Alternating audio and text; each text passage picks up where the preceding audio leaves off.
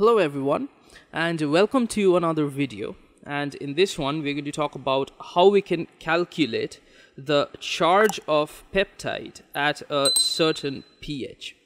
So we're going to subject a peptide into a certain pH and we're going to look at the overall charge, how it is changing the overall charge. So before that, I have already done a video on titration curve of amino acid. If you haven't watched it, please do watch it. It will be linked down in the description, and there you would get the concept of pKa and how the charge is changing on a particular amino acid with increasing pH. So this pKa concept is very important for that. Now, before we start, let me give you a quick reminder of the pKa and pH relation. If an amino acid is put in a pH which is less than that of the pKa, then there would be protonation. That is, the amino acid would take up hydrogen ions from the solution. If the amino acid is put in a pH which is greater than the pKa of a particular group, then there would be the opposite thing, that is deprotonation. That is, the amino acid group would, the ionizable hydrogen containing group, that would tend to release its hydrogen ion. And if the pH in which the amino acid is put is equal to that of the pKa, then there would be half protonation and half deprotonation. So these three cases are very important when we are solving the questions. Now let's take an example. Let's say you're given with a dipeptide which is glycine and aspartic acid. These two amino acids are bound together by a peptide bond, and you have the alpha amine group of glycine on one side and the COOH, or the carboxyl group, or the alpha carboxyl group of aspartic acid on the other side. But the alpha carboxyl group of glycine and the alpha amine group of aspartic acid is present in this peptide bond. So that is forming the bond. And one more thing you would be given in the question, that is the pKa values for the various groups. So the pKa of alpha amino group is 10, the pKa for the alpha carboxylic group, which is 2, and the pKa for the R group is 4. Right? So now the question is, what would be the overall charge?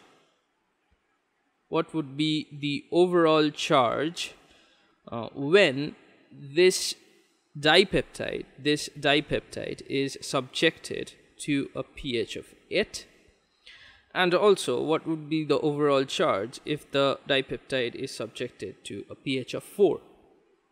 So how are we supposed to do this? How are we supposed to find out the overall charge? So first let's do it for the pH of 8.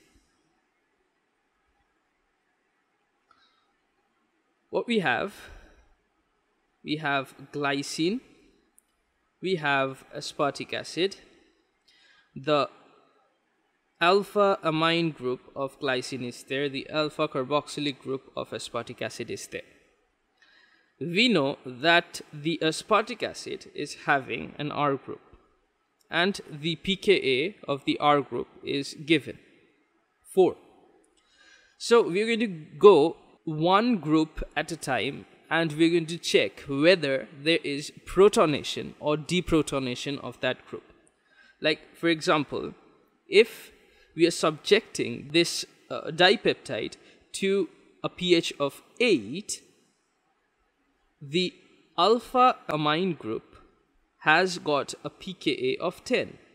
Now, since it has got a pKa of 10, we can say that the pH is less than the pKa because it is getting subjected to a pH of 8, but it is having a pKa of 10, the alpha amine group. So like we said, if the pH is less than the pKa, there would be protonation. So over here it would be protonation, and since protonation would be there would be an increase of charge by +1. So we can say a proton is getting added to this group, and hence the charge would be +1. It would be getting converted to NH3+. And one more thing, if the question is not saying anything about the peptide being ionized or not, we do not take the peptide to be ionized. Only if the question is saying the peptide is in ionized form, then only we can start with a peptide which is having NH3+ or COO-. But since the question is not saying that the peptide is ionized, we are not going to put any additional charge on this peptide, right? So the first group would be protonated, hence +1. Next we go to this group, the alpha carboxylic group. The alpha carboxylic group is having a pKa of 2. Now the pH is 8, and hence the pH is greater than the pKa, because the pKa is 2 and the pH is 8, right? So for this one it would be deprotonated, and since it would be deprotonated, that is, this hydrogen ion would be released, and hence the deprotonation would give rise to a charge of -1. So we are done with this group, that is the alpha carboxylic group and the alpha amino group. The last group that remains is the R group. The R group has a pKa of 4.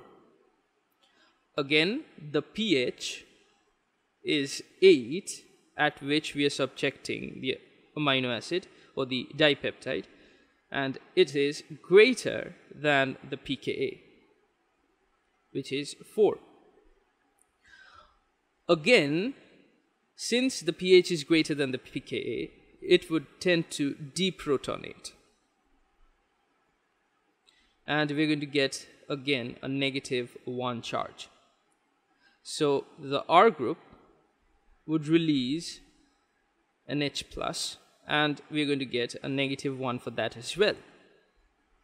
So we have one positive charge on this one, we have one negative charge for this one, and finally another negative charge for this one.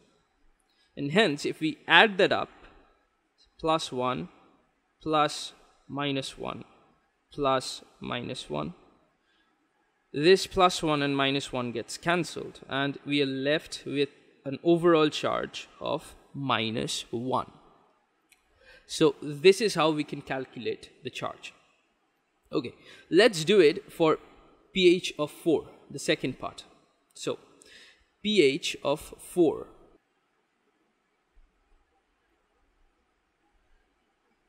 So for pH of 4, let's draw it again. We have glycine, we have the alpha amine group, the peptide bond, the aspartic acid, the alpha carboxylic group, and the R group on the aspartic acid.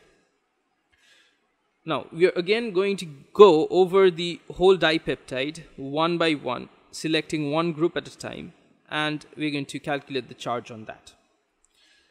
The alpha amine group has got a pKa of 10, and since the pH at which we are subjecting the dipeptide is less than the pKa, therefore it would tend to protonate once again.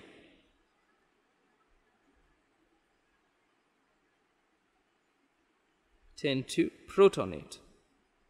And since it is protonating, it would be taking in an hydrogen ion, and this hydrogen ion would give it a charge of +1.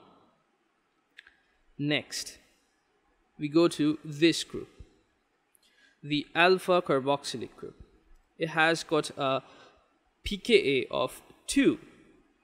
So the pH at which we are subjecting it is 4, and hence the pH is greater than the pKa. Right? So for this one, it would tend to release a hydrogen ion, and hence it would be deprotonated.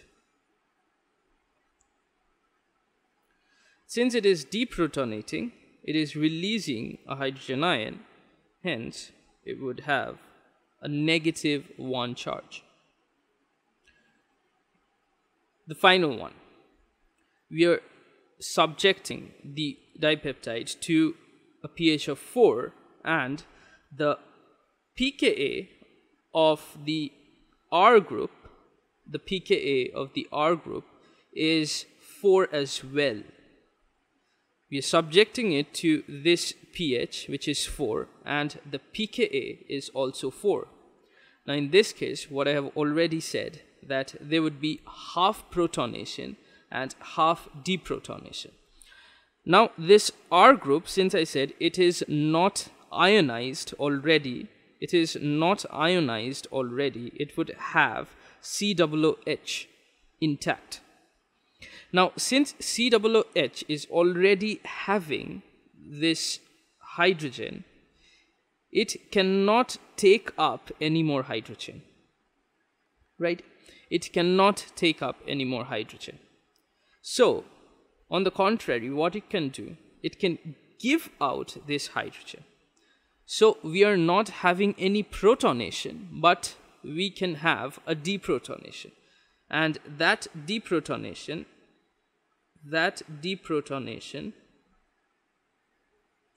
would be -12, because I said if the pH is equal to the pKa, then there would be half protonation and half deprotonation. But in this case, we cannot have any more hydrogen ions pushed into this group, because it is already having the maximum capacity of hydrogen ions. Well, what we can do, we can deprotonate it, and since we are half deprotonating it, we are having -12. So now the total charge would be +1 plus -1 plus -12. This get cancelled, and the overall charge would be -12. So this is how we can calculate the overall charge of a peptide in a certain pH, and we can take out the hydrogen ions, or put in the hydrogen ions, and come to a conclusion what can be the complete charge of that molecule.